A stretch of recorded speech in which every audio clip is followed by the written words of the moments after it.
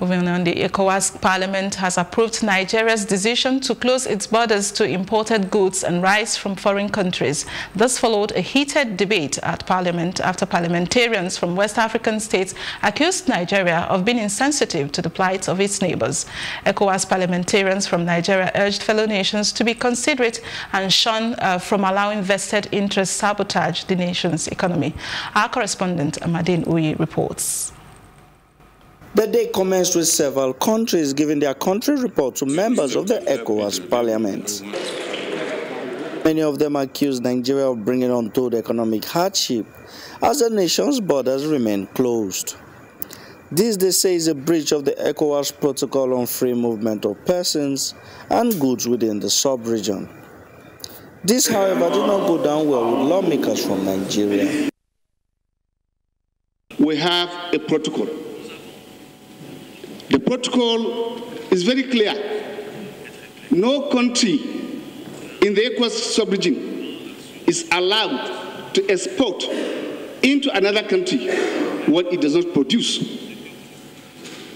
Meaning, by our own actions, we want to be self-sufficient. We do not want to be dumping grounds.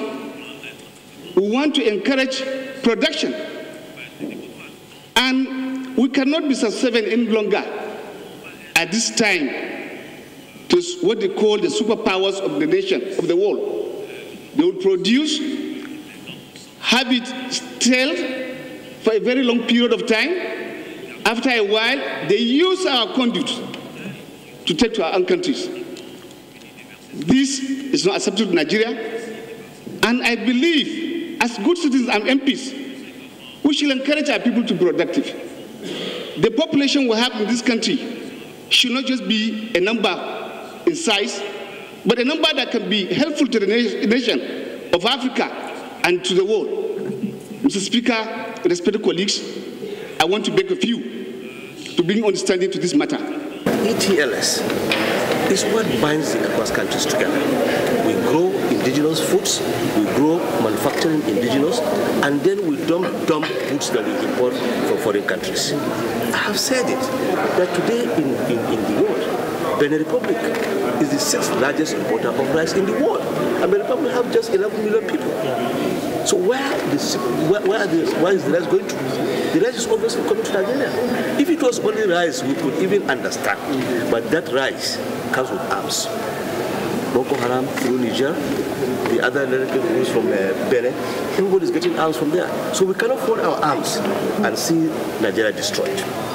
We cannot fold our arms and see agriculture in Nigeria destroyed. Agriculture is the largest employer of labor in Nigeria. Over 75% of Nigerians are in agriculture. More than 50% of Nigerians live in rural areas. Now, if you grow your agriculture, it means that you are creating jobs for the jobless Nigerians.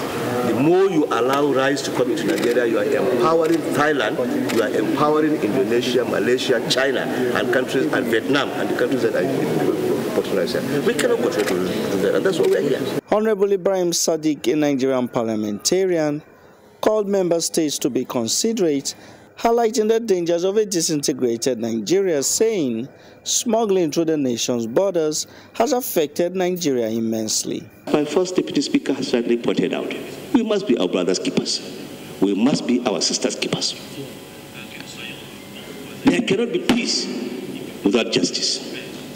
There cannot be development without peace. And God forbid, if this country, Nigeria, should go to war, there is no country in West Africa that can take us to drink even their water. Drinking water will be a thing of a serious problem in West Africa.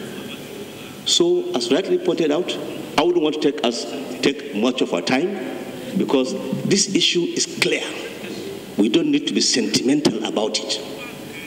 Let me tell you, Mr. Speaker, Nigeria is not the only country that first closed its border in Africa because of insecurity. The first deputy speaker of the ECOWAS Parliament, Honorable Idris Wase, added that the border closure has helped reduce the smuggling of small arms and light weapons. From the day we close this border, I want to say and confirm to the world that even the insurgents, so-called insurgents, have now been extinct. It has stopped because the same border is where the massive arms are coming through. Yet we have customs. They will package rice on the top. Inside it, they will put arms and bring it to our country. No country will support that.